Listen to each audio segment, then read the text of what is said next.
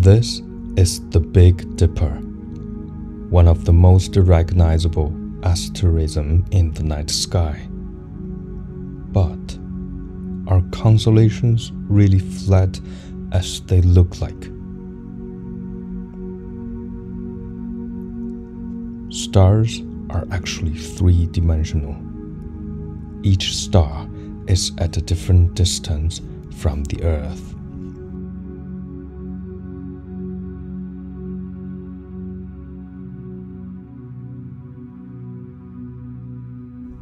Have you ever wondered why some stars are brighter than others?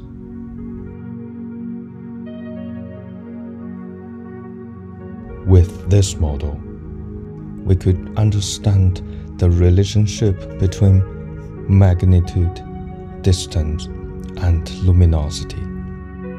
Here we use the skeleton structure to better show what is happening inside the box. The LED represents an individual star. On the Earth side, there is an ambient light sensor to get the light intensity, and an ultrasonic sensor to detect the distance. Luminosity is the intrinsic brightness of a star. Distance is how far away a star is from the Earth.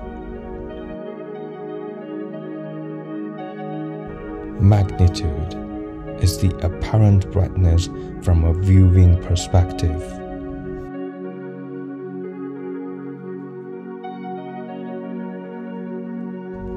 When the star's luminosity is fixed, we can study how the visual brightness of a star changes with distance. Once we get the distance and the luminosity data of the stars, we can measure their relative magnitudes.